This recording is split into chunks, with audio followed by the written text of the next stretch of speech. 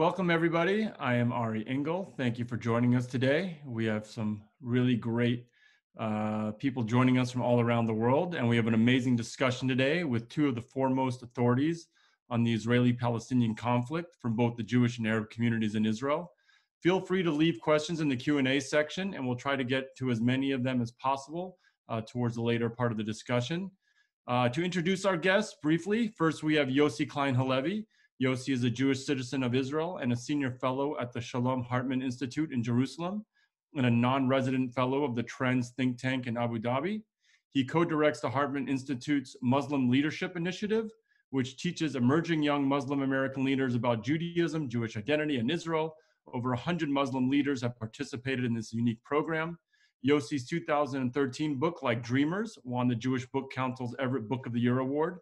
His latest book, Letters to My Palestinian Neighbor, which is amazing, is a New York Times bestseller. He also writes for leading op-ed pages in North America, including the New York Times, the Wall Street Journal, the Los Angeles Times, and he's also a former contributing editor to the New Republic. He is frequently quoted on Israeli, Middle East, and Jewish affairs and leading media around the world, and we're excited to have him today. Hi, Yossi. Hi, good to be with you all. Next, we have Khaled Abu Toameh. Khaled is an Arab Muslim citizen of Israel and an award-winning journalist who has been covering Palestinian affairs for nearly 3 decades. He studied at Hebrew University and began his career as a reporter by working for a PLO-affiliated newspaper in Jerusalem. After working as a senior producer for NBC in the Middle East, Khaled currently writes for the Jerusalem Post, covering events in the West Bank and Gaza Strip. His work has also appeared in numerous newspapers around the world, including the Wall Street Journal, U.S. News and World Report, and the Sunday Times of London. How you doing? Fine, thank you. Finally, our moderator today is Dumisani Washington, who is the Regional Field Coordinator and Diversity Outreach Coordinator for over 10 million members of the Christian United for Israel. He is also the founder and board president of the Institute for Black Solidarity with Israel. Dumisani is a professional musician, graduate of the San Francisco Conservatory of Music, and author whose latest book is the second edition of Zionism in the Black Church, Why Standing with Israel Will Be the Defining Issue for Christians of Color in the 21st Century. We're happy to have you all here today. And with that, I turn it over to you, Dumisani. Thank you, Ari, and thank you everyone for joining us. And thank you, of course, to our amazing panelists, both Yossi and Khaled. I'm honored to be here with you on today. And so we're going to begin the discussion. I'm kind of just ask gentlemen, both of you all a question, or sometimes maybe for one or the other, and let you guys kind of talk and share your knowledge and your wisdom. And then hopefully later on, we'll get into some Q&A, right? So I want to start it this way, gentlemen. Khaled and Yossi, and either one of you, we'll start with Yossi first, and then we'll flip it around. Just in general, let's start this way. Tell us what Israel as a state means to you personally. And then this is a very general question, but Yossi obviously is an Israeli Jew, Khaled as an Arab Israeli. Tell us in your own words, just in a general sense, where it is that you live. What is your homeland, where you live, means to you? Well, first of all, good evening, everyone. Good evening from Jerusalem. And Dumisani, wonderful to be with you. And Khaled, always a pleasure. I live in Jerusalem, at the very edge of Jerusalem, literally the last row of houses before the Jews. And to answer the question of what Israel means to me, in a way, it's like asking me what my mother and father mean to me, what my children mean to me. And I mean that actually literally, because my mother and father are buried in Jerusalem, and my children were born in Jerusalem. I grew up, as you can hear from my accent, I grew up in New York, but I feel that was almost an accident of circumstance. There was a great Israeli novelist, Agnon, who won the Nobel Prize for Literature in 1966. And Agnon began his Nobel laureate speech by saying, "I was born in Jerusalem." Now, he wasn't actually born in Jerusalem. He was born in Poland. But what he was really saying was, spiritually, historically, It was just an accident that I wasn't born in Jerusalem, and that accident has now been corrected. I grew up knowing that I would live in Israel, and for a very simple reason. I had this overwhelming sense that Jews for thousands of years had longed to come here and couldn't. They were in exile. And my generation was privileged to be born with the reality of a Jewish majority state. And I knew that this was the great adventure of Jewish history, and I had to be part of it. Thank you, Yossi. Khaled, how about you, sir? What's the question? What does Israel mean for me? Yes, sir. As an Arab Israeli, you live there. You've lived there all your life, obviously. In a general sense, we'll get into some more specific topics for both of you gentlemen, but let's start off with that one, Khaled. Yeah, well, people normally or usually ask me, how do you feel as a non-Jew living in Israel? I mean, do you really feel that you belong to Israel? Do you feel that Israel is your state? And my answer is very simple. I'm an Arab Muslim, a citizen of Israel, and I have no problem with that. And to be more honest with you, I mean, and I'm not afraid to say it, I even dare to say it at some very unpleasant places like university campuses in the US, I'm a proud Israeli citizen. I'm not ashamed to say that I'm an Israeli citizen. I was born here, I was raised here, I went to Hebrew University, I live, the Israeli life, I breathe Israel. For me, Israel is my state.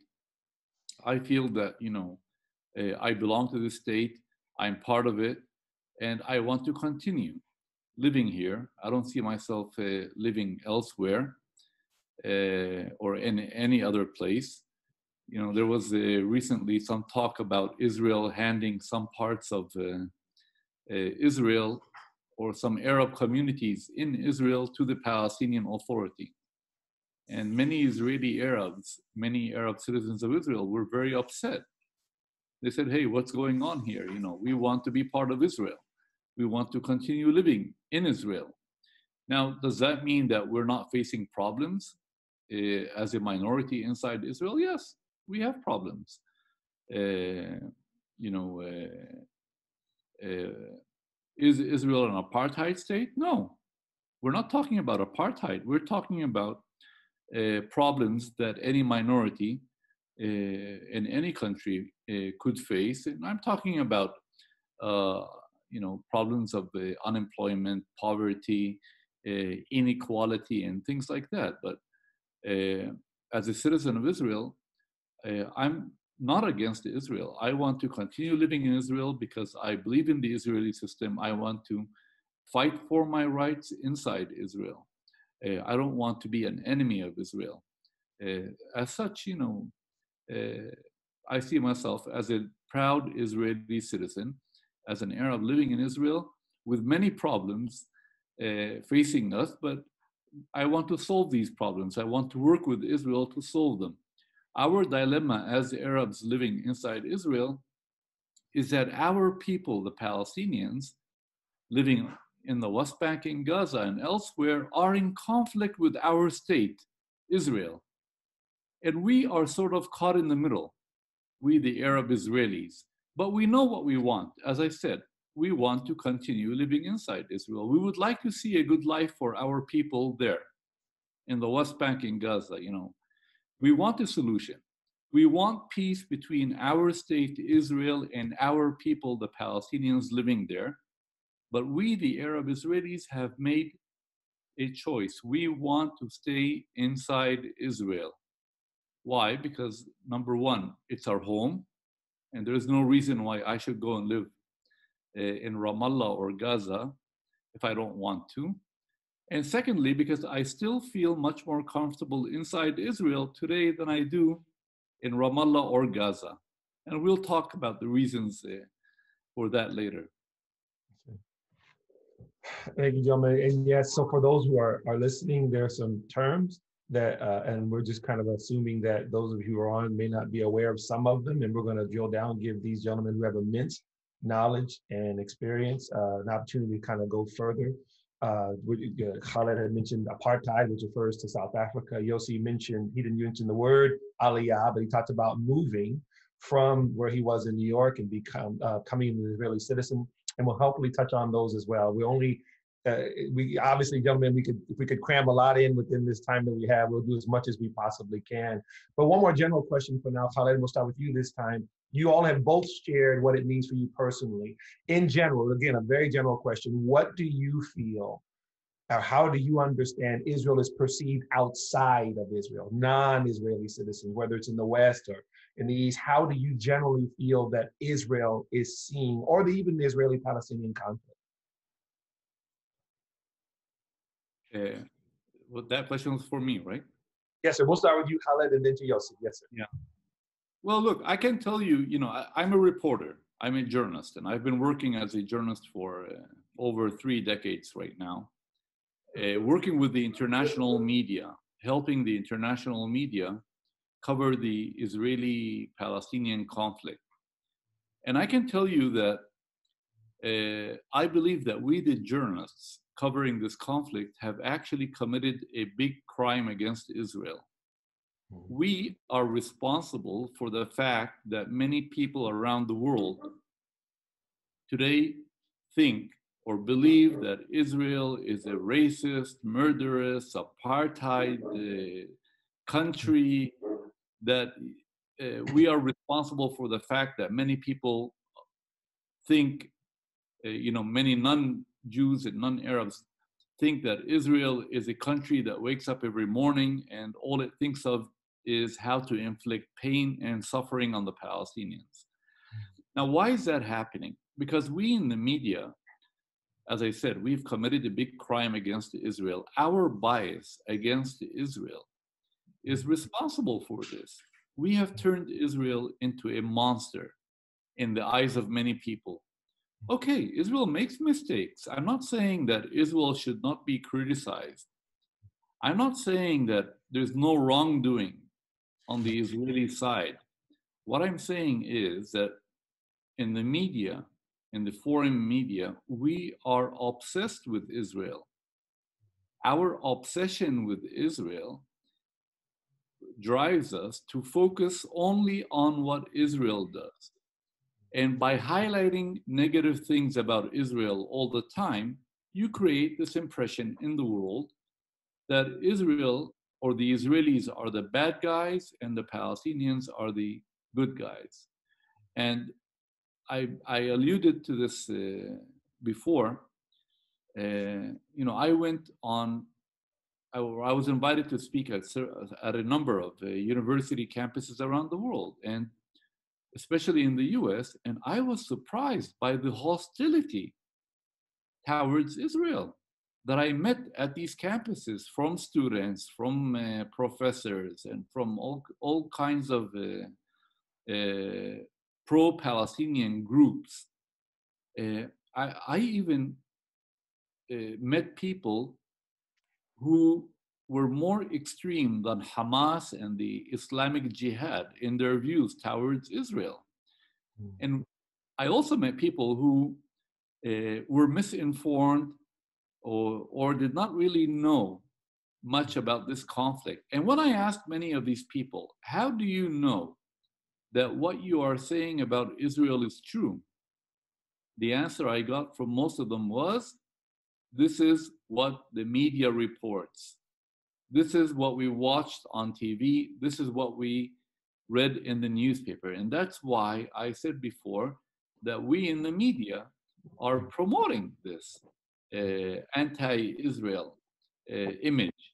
We are, I would even go further than that and say that we are also promoting anti-Semitism by constantly and daily focusing on Israel.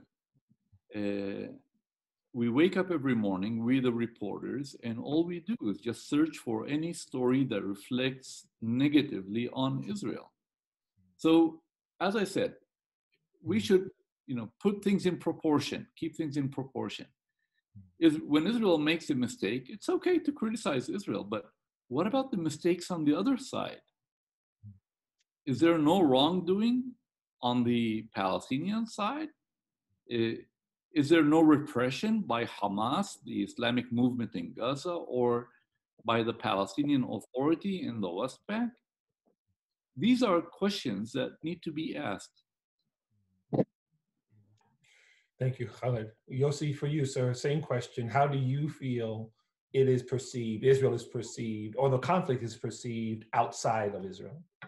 Well, I agree with you, Khaled, and I've had similar experiences working in media and on campuses.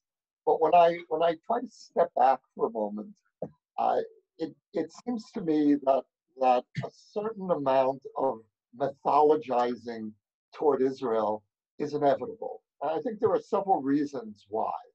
This is a very big story. It's a larger than life story. First of all, there's no example like this in history of a people that lost its land 2,000 years ago and kept faith with its lost land, never forfeited its claim, which is an amazing story in itself, maintaining a kind of I call it a vicarious indigenousness over 2,000 years. And then even more amazing, showing up 2,000 years later and actually fulfilling its dream of return. So this really is it's not a rational story. This is a very strange and big story. And so it's easy to mythologize about this story. And then if you factor in where this is taking place, it's taking place on a strip of land that's revered by three monotheistic faiths. Three faiths that over the centuries have not always gotten along. And so the Jewish people returns to this deeply contested strip of land, which is inherently mythologized. The land itself is mythologized. And then if you factor in the circumstances of Israel's conflict with the Arab world, with the Palestinians, but also more broadly the Arab world, for 70 years or more, really, even in the years before state. And for people who don't know the conflict or don't follow it carefully, and truthfully, there's no reason why outsiders should be following this conflict carefully. I didn't follow the conflict in Kosovo carefully. I had some vague idea about what's happening in Kosovo, and on the basis of that, you draw your conclusions. And so, if you don't really know the details, if you don't know, for example, that Israel consistently, almost from the beginning of this conflict, said yes to a two-state solution, and the Arab world said no, and the Palestinian leadership said no, and went to war repeatedly. If you take the conflict out of its context, what you see is here's a country claiming to be a democracy and occupying another people for 50 plus years. That looks bad.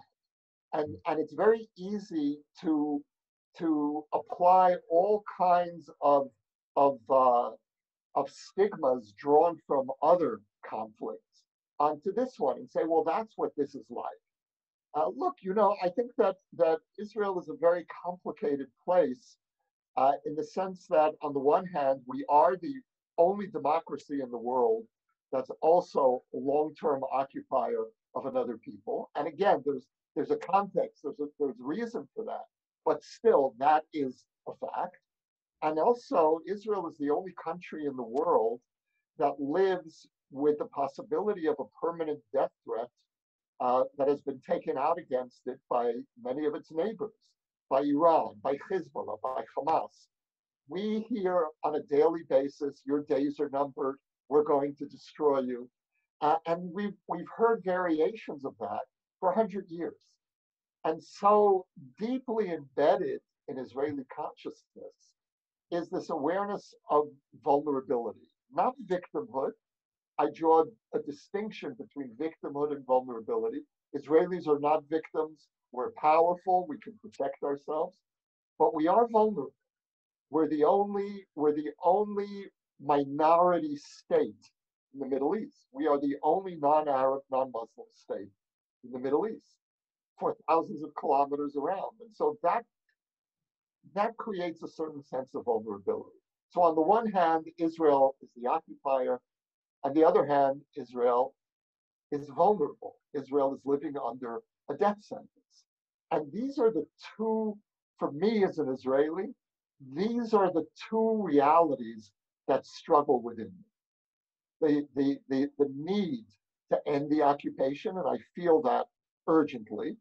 And on the other hand, the fear that I have that ending the occupation and shrinking Israel back to very vulnerable borders, 8 miles wide at the narrowest pre-67 point, will only make us even more vulnerable in one of the most dangerous regions on the planet.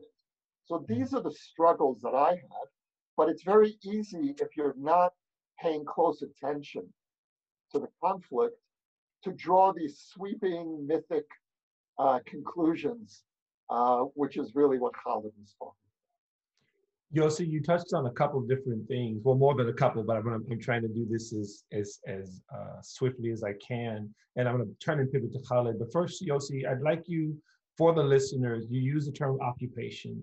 Tell them what you mean by that. Obviously, when we hear that term in a context that is attacking Israel, it is usually a very colonialist, imperialist sort of, came to old lands. So explain how you mean that. And then Khaled, my question for you is related. Yossi also mentioned, just so you'll know where I'm coming, he mentioned the attempts at peace, right? Israel's attempts at peace with the Palestinian leaders and how that has failed historically. Khaled, I'd like you to talk about that for a moment. But Yossi, let's start with you. Tell them what you mean when you say occupation. Well, look, for the last 50 plus years, since the 1967 Six-Day War, Israel has been in possession of the West Bank, and there are 2.5 million Palestinians, Khaled, living in the West Bank today. About 2.5 million. Yeah. Probably a bit. Sorry. Probably a bit less. Okay, 2 million. And these are people who don't have Israeli citizenship. Now, my hope is, and this is something that I've believed for many years, is that we are holding the West Bank almost as a down payment for a future peace agreement. And I believe very strongly in the Land for Peace arrangement. And so I don't want Israel to extend Israeli law to the West Bank and offer citizenship to the Palestinians, because that means that there won't be a two-state solution. The only chance that I feel for a long-term normal life, or semblance of a normal life for our two peoples, is a two-state solution. I feel that incorporating 2 million Palestinians into Israeli society is a recipe for turning Israel into another Yugoslavia or Syria or Iraq. I believe it will be a disaster. And I'm also very, very aware of the dangers of a Palestinian state. When I look at Gaza as a possible model for what a Palestinian state would look like on the West Bank. And where I'm sitting right now, where I'm speaking to you all now, is I am literally on the border between Jerusalem and the West Bank. My porch is on the border. I'm looking out now onto the lights of 2 Palestinian villages on the next hill. And the West Bank is right here. It's not hundreds of miles away. And so the consequences of creating a Palestinian state that could then be taken over by Hamas and then threaten my neighborhood with rocket attacks, the way that Hamas attacks Israeli areas, towns, villages on the Gaza border. This is something that I live with acutely. Nevertheless, I believe that it is in Israel's urgent long-term interest to come to terms with the Palestinians, to come to terms with the counterclaim of the Palestinians. There are two peoples that share this land. This land, I believe, needs to be ultimately divided between our two peoples. Not because I want to cut up this land. It's small. It's painful, almost to the point of being unbearable to think of cutting up parts of this land. And the other thing I'll tell you, quite honestly, is I don't feel myself to be an occupier of the West Bank. For me, the West Bank is Judea and Samaria. It's the biblical Judea and Samaria. But I recognize that there's another people there, and that people has a counterclaim that I have to come to terms with. But it's not that I am a colonialist in that land. For me, that's the land of Israel. Just as Palestinians believe that what is now the state of Israel is the land of Palestine. And so my vision of an eventual peace agreement is that the land of Palestine cannot be the same as the state of Palestine. The state of Palestine will be smaller, will be in the West Bank. And the land of Israel cannot be the same as the state of Israel. The problem is that the land of Israel and the land of Palestine are the same place. And so we're going to need to, each side will need to contract and accommodate the counterclaim of the other. That's my goal. That's my vision for this.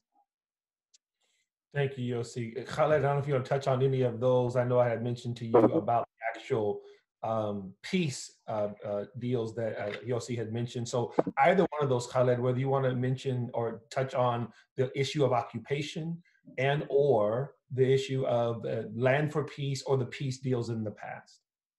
Look, I mean, before we talk about the issue of occupation, I think what Yossi failed to mention was that the Palestinians today have two governments, one in the West Bank and one in Gaza. And each one of them has constituted people living there. And these people have Palestinian citizenship. The Palestinians in the West Bank who are living under the rule of the Palestinian Authority, they don't want to become Israeli citizens. They are already Palestinian citizens. And I think that's good news for Israel, by the way, that the Palestinians in the West Bank and Gaza do not want to become Israeli citizens. If I were a Jew living in Tel Aviv and I woke up one morning and I heard millions of Palestinians in the West Bank and Gaza saying, we want to become Israeli citizens, I'd be very worried.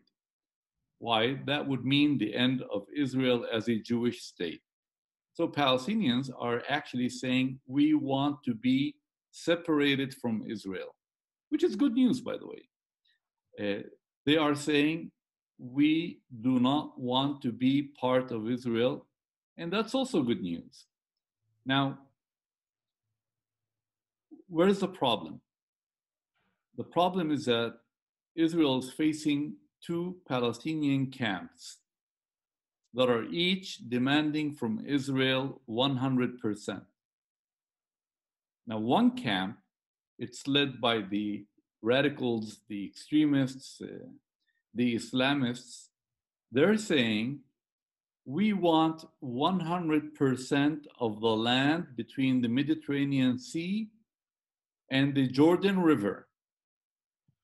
We want all of the land of Israel, where Israel is sitting, including the West Bank and Gaza. In other words, they're saying Israel has no right to exist. We want to replace Israel with an Islamic state. So here's one camp that is basically saying, I can't make peace with Israel because I don't believe in Israel's right to exist in this part of the world.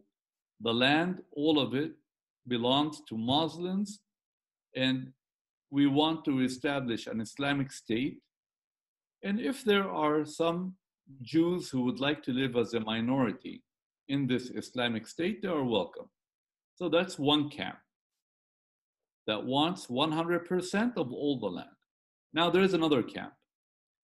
In the West, it's called the moderate camp. I call them the less radical camp. It's a PLO camp or the Palestinian Authority camp if you want, or the folks sitting in the West Bank and Gaza, the Palestinian leadership in the West Bank and Gaza. They are also demanding from Israel 100%.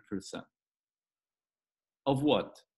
They're telling Israel, give me 100% of the West Bank, of Gaza, and East Jerusalem. I want to have a Palestinian state on this land next to Israel. And I cannot make even a 1 or 2% concession to Israel. It has to be 100%. Now, here's the problem. Israel is not going to comply with the demands of the first camp that is demanding the elimination of Israel. I don't see Israel dismantling Israel and putting Jews on airplanes and ships and sending them out of here, so that's not going to happen. With regards to the second camp that wants 100% of the West Bank, Gaza, and East Jerusalem, there's a problem. Number one, Israel cannot give 100% of that land, of the West Bank and East Jerusalem. Israel can probably, and there have been offers, Israel can probably give 90%, 92%, 94%, I don't know, but there have been Israeli offers. By the way, Israel in 2005 withdrew from Gaza. Israel pulled out from Gaza. There are no Israeli soldiers in Gaza. There are no Jewish settlers living in Gaza. So that part has been solved. Gaza is now under exclusive Palestinian control. It has a government run by Hamas. There are 2 million Palestinians over there. So that's been solved. Now the problem is with the West Bank and Gaza. I said before, because of the reality on the ground, which is very complicated. I mean, Yossi from his porch can see the lights in the across the street in the Arab neighborhoods. I mean, people have no idea how small this land is. The situation on the ground is so complicated that Israel cannot and will not give 100% of the West Bank and East Jerusalem. But Israel has been offering 92%, 93%. Where's the problem here? Why have all these offers been rejected? All these peace deals, we call them. They've been rejected for one major reason. None of them was 100%. Listen very carefully to what Palestinian leaders are saying. They're saying, I want 100% of what Israel took in 1967, namely the West Bank, Gaza, and East Jerusalem. 100%. Yasser Arafat said that at Camp David in the year 2000, and that's why the Camp David summit organized by President Bill Clinton failed. And then Mahmoud Abbas, since then, his successor, President Abbas, has been very clear. I give them credit, by the way, for being very honest and consistent about their messages. They're saying, if you don't give me 100%, there's no deal. And that's why it's very difficult for Palestinian leaders to return to the negotiating table with Israel. When I say Palestinian leaders, I'm referring to the Palestinian Authority and the PLO. And by the way, I can understand them when they say, we don't want to go back to the negotiating table. Why? Because if you're already saying Israel must give me 100% or there is no deal, then why bother and go and negotiate? There's nothing to negotiate if that's your position. Now, why are we in this situation where Palestinian leaders cannot make a 1 or 2% concession to Israel? Palestinian leaders can only blame themselves for that. Why?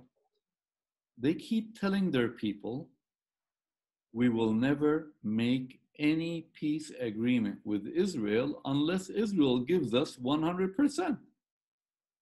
Or they keep sending messages to their people that anyone who makes concessions to Israel is a traitor. So if you are telling your people that concessions to Israel is an act of treason, how can you come back to your people with 98% or 97%? Your people will shoot you. And that's why we are revolving in a vicious cycle. How do you break that? Through education.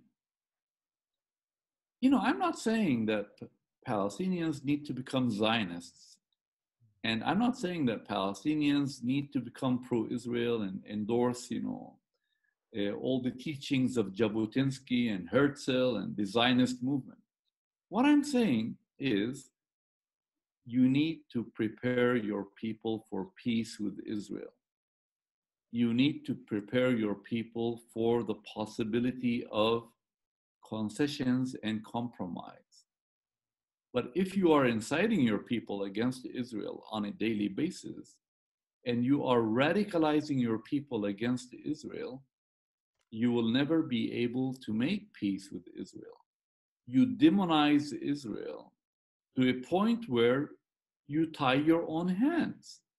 So education is very important. Now, I'm sorry to tell you that I don't see that happening. I see the exact opposite.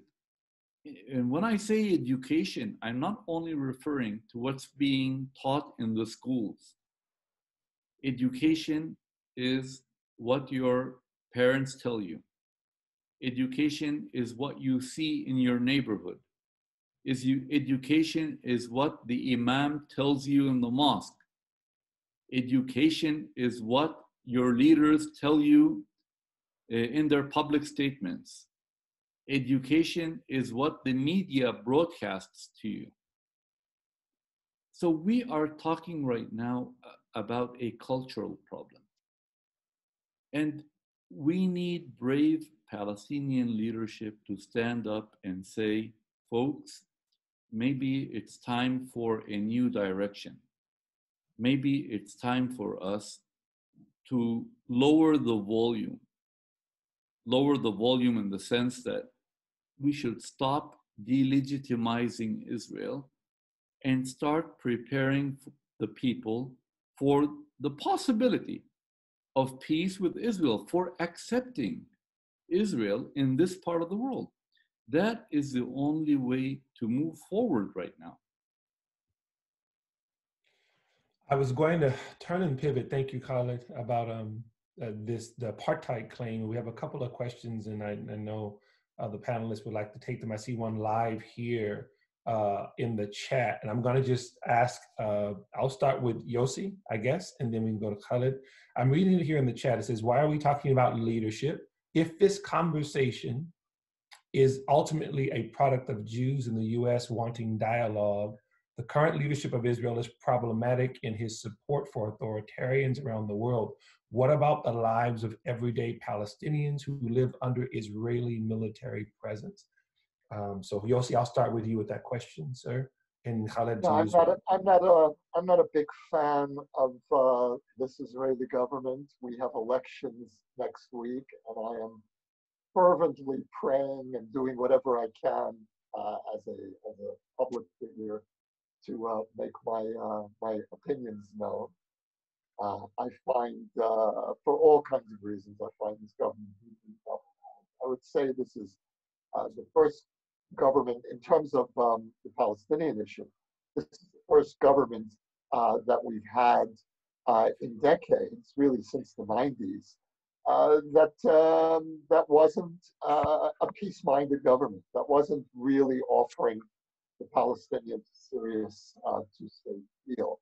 I don't believe, and here I agree with Khaled, I don't believe that even if we had a very left-wing government in power, it would make a substantial difference, because I don't believe that the Palestinian leadership is prepared to really live in peace and to compromise with Israel. But still, I want to see my government taking the initiative and trying at least. And the reason is in part, for what this question raises, which is I'm very mindful of the fact that on the next hill across the way, there's a roadblock. And I hear the people honking, lining up at 5 in the morning. When I'm up that early, I hear the people already lining up, waiting for their work permits coming to Israel. Now, life for Palestinians is difficult, sometimes very difficult. Some of it is a natural consequence of the security issues of the conflict. But I believe that we need to be doing whatever we can to reach out, to try to find a different way, even if it isn't possible right now. And it isn't possible now. But look what's happening in the Middle East more broadly. Khaled, I'd love to hear your take on that. Because what's happened in the last year is that Israel now has peace agreements with 4 Arab countries in addition to Jordan and Egypt. And these are the first genuine peace agreements that we've ever had. Jordan and Egypt are very formal peace treaties. The agreements that we have with the Emirates, with Morocco, these are people-to-people agreements. And that can create the basis for a transformed Middle East. And my hope is that the Palestinians will become part of a wider peace process. They can't be left out of the new Middle East. There's no way to build a bypass road around the Palestinians and just hope this problem is going to go. Thank you, Yossi. There's several questions, and we're going to get to them obviously as quickly as we can. This is another one, Khaled. I'm going to have you touch on this one. There was another one from the same person. I believe it says, and I want to look at this specifically. It was a specific example of what had happened here just recently about a shooting. It says, what about the excesses of the military police, such as the shooting of the special need kid in Jerusalem? I believe he means at the Shuk. It says on there, why are border guards shooting suspects in the off time? And Khaled, that's for you, sir. I'm sorry. Yeah, I don't know which incident you're referring to, or they are referring to. I believe I know, but I'm not. Go ahead, Yossi. I'm sorry. No, I'm sorry. Go ahead. No, go ahead, Yossi. You can clear it up for us because I might be thinking about something else. But go, yes, sir. There was an incident where a young man who was autistic was a young Palestinian man whom border police mistakenly feared was coming at them, and they mistook him for a terrorist. They told him to stop, and he didn't understand, and they shot and killed him. And so that was really just a heartbreaking incident. I would say that it's not routine. It's not something that happens every day. And I think that that's important to say. On the other hand, when these abuses happen, we have to own up to them. We have to investigate them. We have to realize that the situation that we're in, it almost lends itself to these kinds of call them mistakes, call them abuses, and it's a combination. Thank you, Yossi. Khaled, I don't know if you wanted to touch on it. I have another one for you, but go ahead, sir. You know, I'm aware of this issue now, of this incident. Of course, it's a tragic incident, and I'm not here to judge, anyone, because the security situation is very complicated on the ground. This is what happens when you have young soldiers roaming the streets of Jerusalem, and they're being told to be very careful and to be on alert. And when they see that some other colleagues have been stabbed or shot at, or killed, so incidents like this happen. They shouldn't happen, of course, but we can't just stop there and say, "Oh, here's one incident and that's all," because there are so many things happening on the ground that don't make anyone happy. They're very tragic. They're very sad. I've been covering this conflict for many, many years. And, I've seen many people fall victim, Jews, Arabs. I don't distinguish between a Jew or an Arab when it comes to being victimized. For me, they're all human beings. We share the same place, and we share the same pain. A mother's pain is also, it doesn't really make a difference whether she's Jewish or Arab. So I would not just, stop at one incident, say this is an example. Look, I can assure you, I live in Jerusalem. I live not far from where that incident happened. The Israeli policemen do not wake up in the morning and say, what do we do today? Let's go and shoot a Palestinian. They're standing there. A Palestinian passes by. He happens to be autistic. They called him to stop. He didn't stop. He ran away. They thought he was a terrorist. And, one thing leads to another. Things like that happen. They're tragic. They happen all over the world, by the way. But I was also at the home of this boy. And who did I see there? I saw a lot of Jewish officials, Israeli government officials, even the mayor, come to offer their condolences to the family, which is a very good sign. So as I said, we want to break this cycle of violence. This is what happens when you have fear on both sides.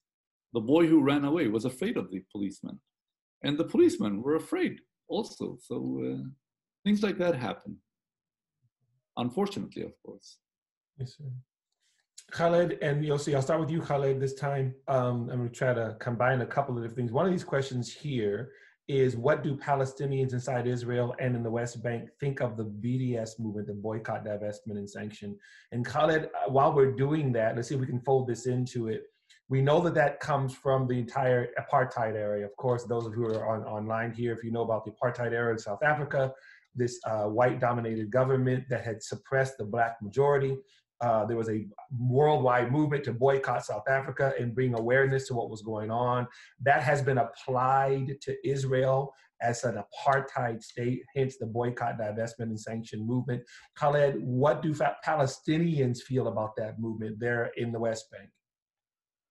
Look, I can tell you from my personal experience, the first time I heard this term, BDS, boycott, divestment, sanction, was when I visited Canada, probably 10 years ago.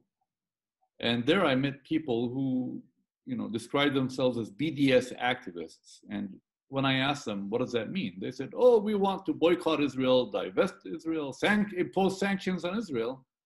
And I said, so, and then, how does that help? They said, well, it will create pressure on Israel. And I told them, look, can you explain to me what measures you're planning? What is the action? And they said, oh, we want people not to work in Israel. We want people not to do any business with Israel. We want people not to buy things from Israel. And I told them, excuse me, this goes against the interests of the Palestinians living there.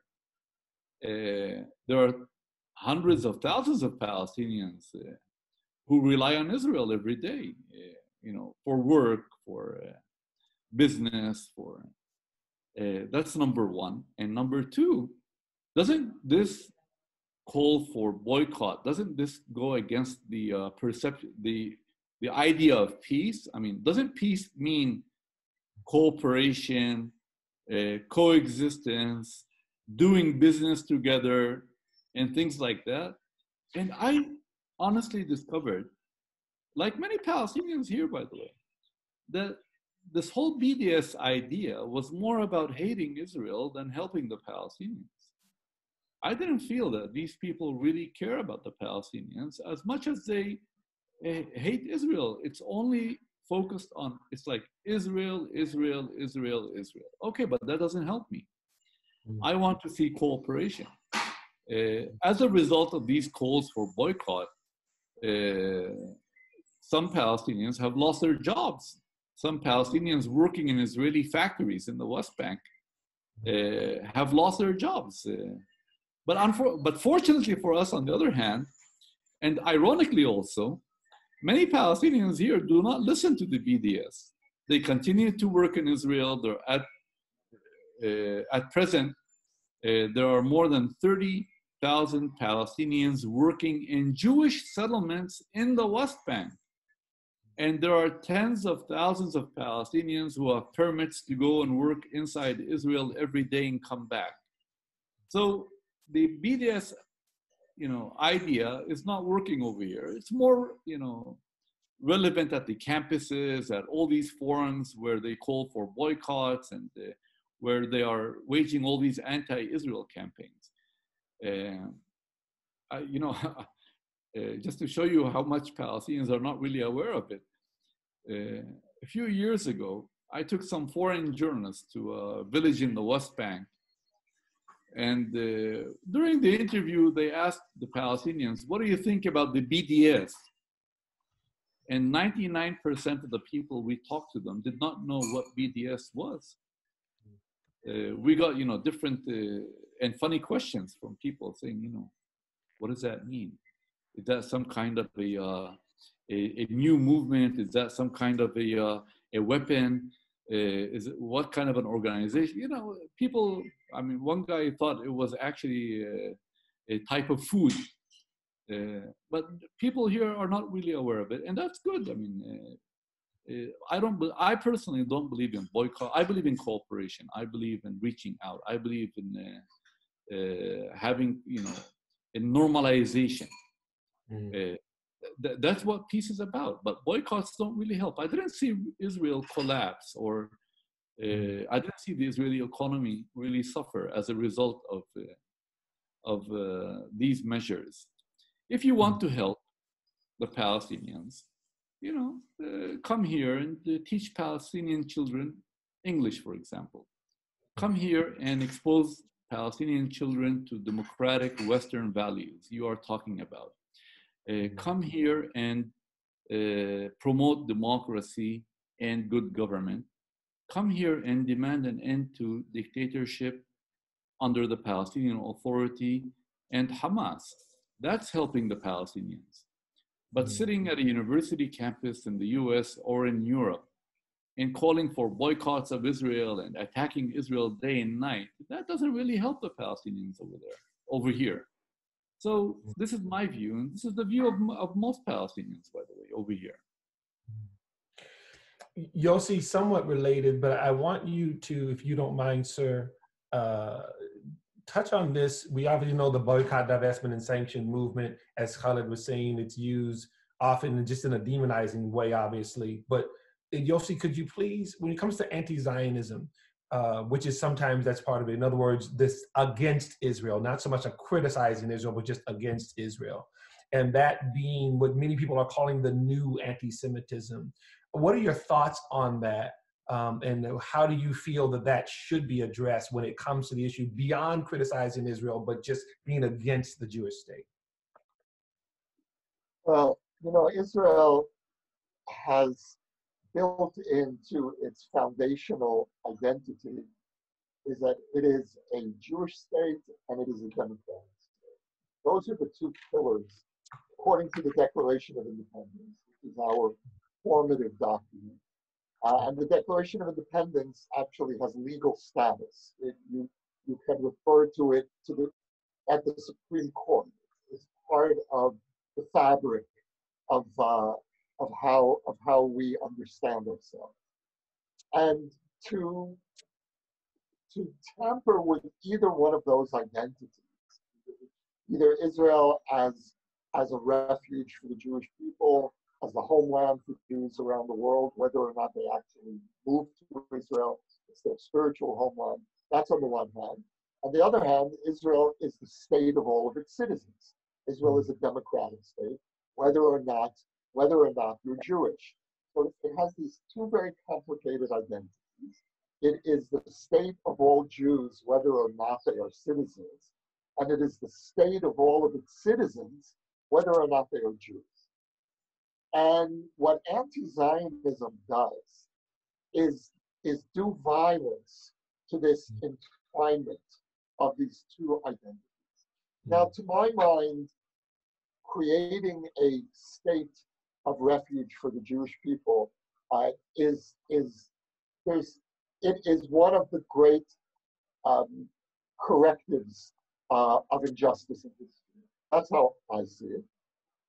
Provided that Israel remains a democratic state. Israel cannot only be the state for Jews, it also has to be the state for its citizens. And as long as Israel is struggling to maintain those two identities, then to dismiss Israel as anti-democratic, as illegitimate, to my mind, is doing violence to the most basic identity of Israel. But there's something that I think is going on, and that is that Israel is the only country in the world that is always on trial. And if something goes wrong in Israel, then one immediately hears cries questioning Israel's right to exist. And we're the only country in the world whose existence is conditional. And that I find unacceptable. And even if everything that Israel's enemies say about Israel is true, and so much of it is not true, so much of it is half-truths or outright lies or extracted from its context. But let's assume all of it was true. That still wouldn't deny Israel the right to exist. Look at what's happening around the world. Look at Syria. Look at North Korea. Look at the evil that's erupting in one country after another. And yet, when you look at what's happening at the UN devotes more resolutions to condemning Israel, not only more than any other country, but more than all other countries combined. And for me, that is already, that has a very bad smell. That evokes a certain time in our history when the Jew was seen as evil. And now what's taking the place of the Jew is the Jewish state. The Jewish state is the ultimate evil. The Jewish state is colonialist, is racist, is apartheid, is an ethnic cleanser. All of the evils of the world are represented by the Jewish state, not coincidentally fitting a pattern throughout history where the Jew always embodied whatever a given civilization defined as its most loathsome quality. Now we're seeing that same pattern happening toward the Jews.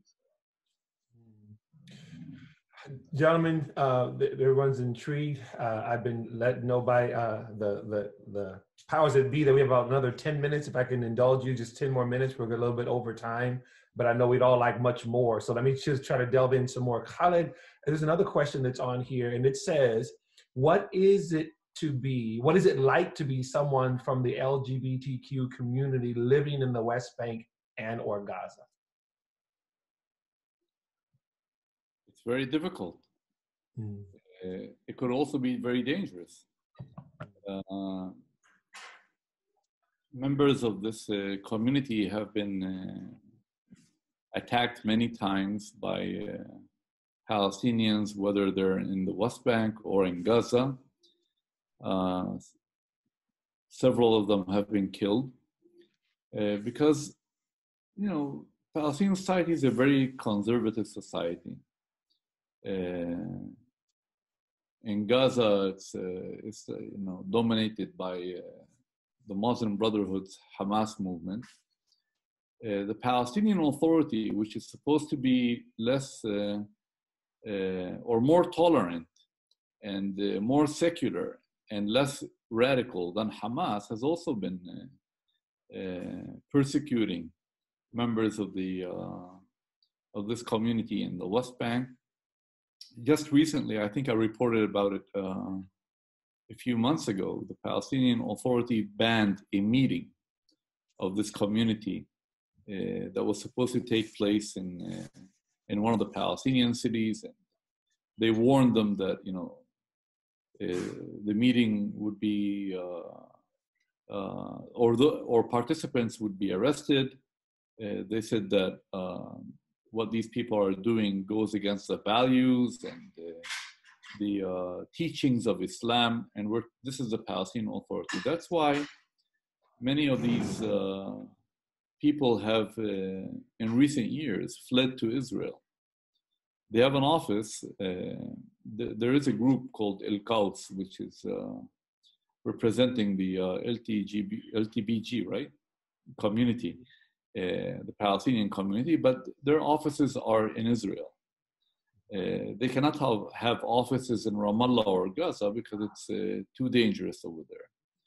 So it's not easy. They had a report recently that showed that they're being persecuted, tortured, beaten up, arrested, detained by Palestinian authorities, both in the West Bank and in Gaza. So it's not very difficult. It's not very easy to be a member of this community in such a very conservative, traditional society. Thank you, Khaled. Yossi, you had touched on, and I believe Khaled did as well, you referenced the United Nations at one point. Obviously, we talked about the entire apartheid claim, which came out of the 2001 Durban conference, of course. Yossi, just as much as you can, where it comes to the United Nations, whether it's United Nations Human Rights Council, United Nations Relief Works Agency for the Palestinian Refugees, tell everyone why you feel those agencies are, and they are, but we'll do as quickly as we can, why they are so focused. You mentioned that. They're overwhelmingly focused on the Israeli-Palestinian conflict and pass resolutions condemning Israel. Why do you feel that is? Well, it's interesting because the animus toward Israel really began at the UN through an alliance between the Soviet bloc and the Islamic bloc. And this goes back to the 1960s and 1970s. And for a while, with the collapse of the Soviet Union, which was really driving the notion of Zionism as racism, it really the main force of the UN that was targeting this. For a while, there was a hope here that the situation would improve.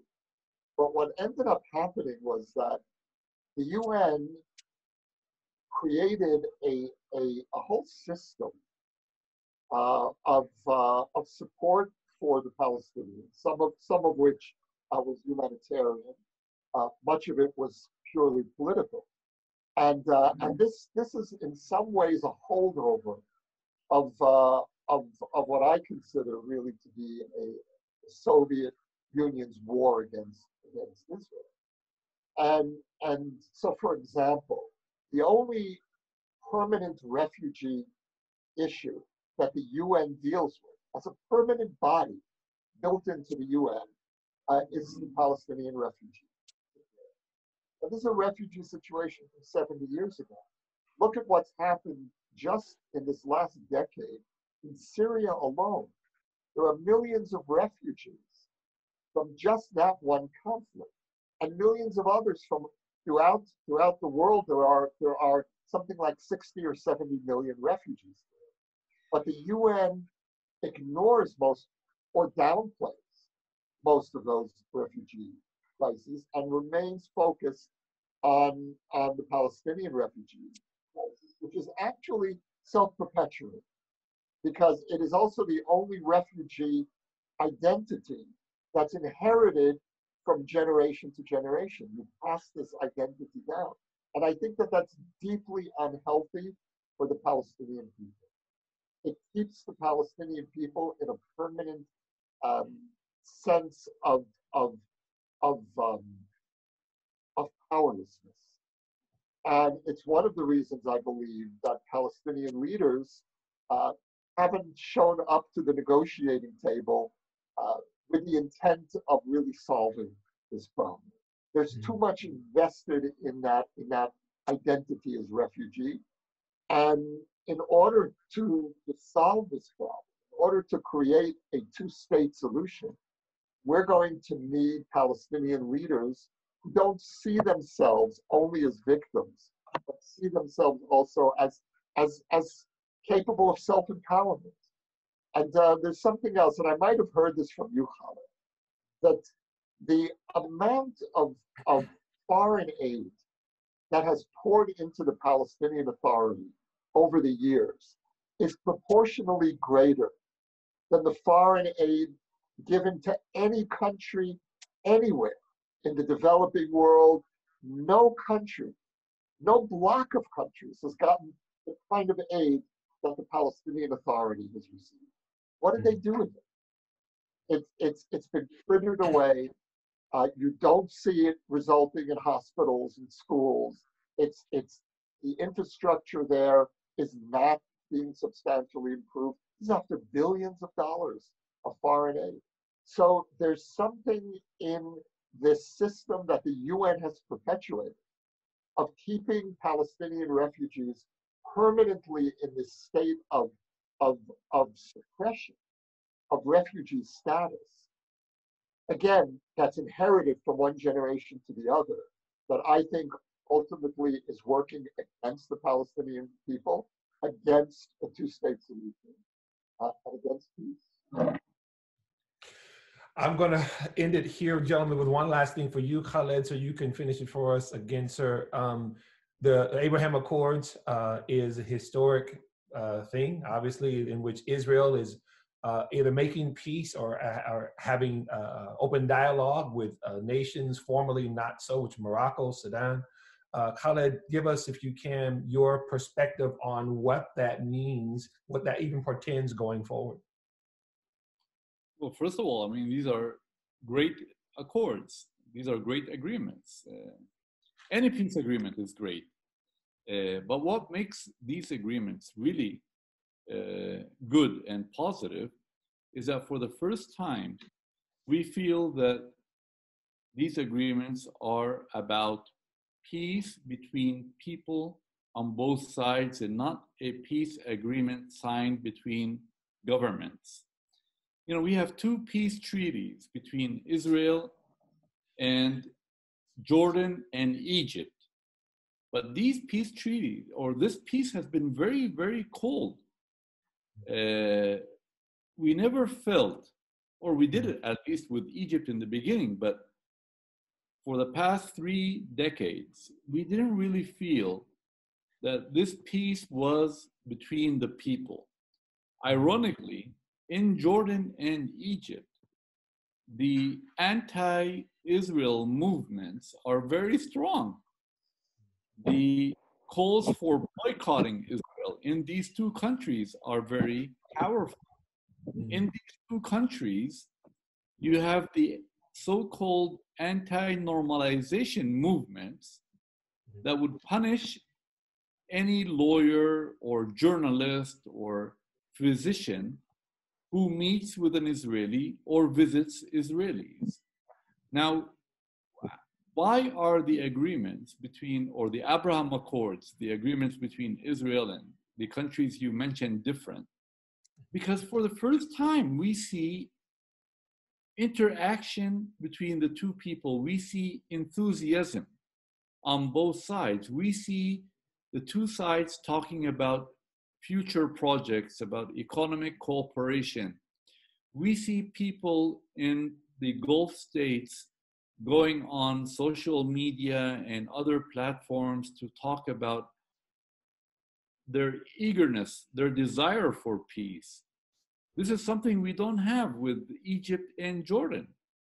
I mean, when was the last time you saw a Jordanian or an Egyptian go on TV and talk about peace with Israel. So I'm actually in that, regarding these agreements, I'm very optimistic. But on the other hand, we need to be very careful. If anyone thinks that making peace between Israel and these Arab countries will solve the Palestinian issue or the Israeli-Palestinian conflict, that's not going to happen. First of all, because the Palestinians have rejected these agreements. They've attacked these Arab countries, accusing them of betraying the Palestinians, of stabbing the Palestinians in the back. They've accused the leaders of these Arab countries of being traitors. Now, that's not very good, and that's why the Palestinians have lost a lot of sympathy and support in the Arab world. Secondly, I don't see any Palestinian leader who can stand up right now and say one good word about the peace agreements between Israel and the Arab countries. So the Palestinians for now are not part of this. Also, I don't see any of these Arab countries having any influence with the Palestinians. How can these Arab countries have leverage with the Palestinians when the Palestinian leaders are attacking these Arab countries for making peace with Israel? So another point, I think, which is very important to note is that one of the reasons why it's much easier to make peace between Israel and the United Arab Emirates and Bahrain and other countries is that, first of all, they don't have a large Palestinian population living there, like Jordan, for example. And secondly, these countries were not engaged in direct wars with Israel, unlike Jordan, Egypt, Syria. They're seen as being far. They're not really part of this. They were not directly involved in the Israeli-Palestinian conflict. And that's why it was much easier. I mean, what's the dispute between Israel and Qatar over? They don't even share a border.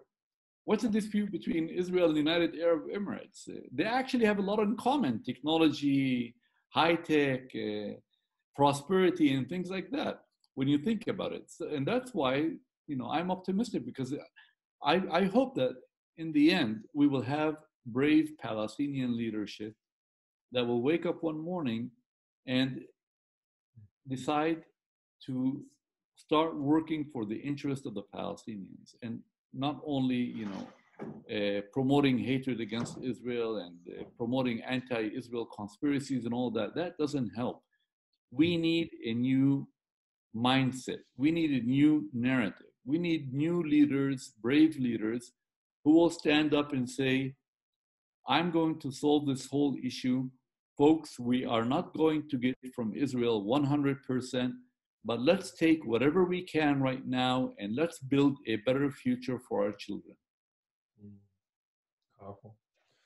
All right, gentlemen. So give a rapid answer to this one if you can, and then we'll wrap it up. Please recommend for the people one book, one movie or article that you feel that they should read, see, all right? Just think about that real quick, that they should, maybe your own, right? Obviously, but give them a title of something that they need to watch. My personal favorite is Fauda in terms of television, but that's a different thing. Let them know which one you feel they should watch or read, sir. Yossi, start with you. This is a really unfair question to ask a writer, especially a writer who deals with the Palestinian-Israeli conflict.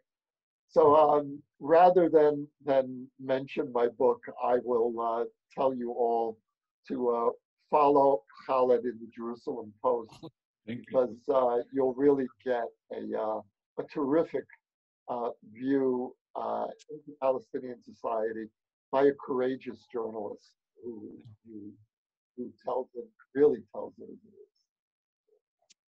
Yes, sir. We'll recommend your book too, Yossi, but go ahead, Khaled, you too, sir. Well, first of all, thank you, Yossi. I've known Yossi for probably 30 years now. We were colleagues at one point at a magazine. Not because he's with us, but I really admire his work. I've appeared with him on many panels, and I really recommend his book. The last one, Letters to My Palestinian Neighbor. That's the name, right? I actually have it here, not far from me. and I gave it to my son to read also. But I always advise people, I mean, okay, you don't really have to rely only on me, but when it comes to the Israeli-Palestinian conflict, try not to rely on one or two sources. Try to enrich yourself with as many sources, expose yourself to as many sources as possible. Try to understand the different narratives, the contradictory narratives that are out there. Put yourself in the place of the Palestinians and put yourself in the place of the Israelis and try to understand both sides. This conflict is not a conflict between good guys and bad guys. This is a conflict between good guys and good guys. The majority of the Arabs living here are good people, and the majority of the Jews living here are also good people. But it's a conflict. We're both caught in this conflict. On the Palestinian side, the biggest problem is bad leadership. Leadership that never offers its people any hope. Leadership that keeps dragging its people from one disaster to another. Leadership that constantly radicalizes its people. Leadership that is corrupt. Leadership that does not really care about Jews or about Palestinians. And that's why I go back to my point. We need good Palestinian leadership. So try to read as much as you can. I strongly advise you to go to different sources. There are hundreds of places on the internet you can learn about this conflict, including, of course, what we write, in the Jerusalem Post and elsewhere. And if anyone has any questions, you're always welcome to contact me directly and ask any questions. I'm on Twitter, I'm on Facebook. And when the pandemic is over, I'll also be back with my friend Yossi on panels and speaking to groups here and there. Love it. Dumisani, what's one book you recommend? Or movie? Well, I'm a shameless book plug that Yossi didn't do because I'm not Yossi. I just finished a book called Zionism in the Black Church, and it's from a Black American and African perspective about the conflict and how it has impacted the Black community. So Zionism in the Black Church, it's you can Google it. It's not on Amazon at the moment. It will be in the next couple of days, but it's on our website, and I can put that in the chat as well. Amazing. Honestly, this was a fantastic conversation, and I think everyone watching, I know they learned a tremendous amount. Personally, I wish more of these conversations got more visibility with people from all backgrounds, talking about solutions, talking about coexistence. And unfortunately, as we see, especially on social media, you have the extremes trying to shut down these conversations and trying to repress voices like the people on this Zoom call. But I agree. Definitely read Yossi's books. They're amazing. Khaled is a must follow on Twitter, and Dumisani's book I look forward to reading. Hopefully he's going to send me a copy. But we have there right now. Amazing. But we have some great programs planned for the future. So we hope everyone stays in touch as we'll be emailing out some future events. Thank you again, Yossi, Khaled, Dumisani. We really loved this conversation. We appreciate it. Stay safe. All right. Thank you. Thank you.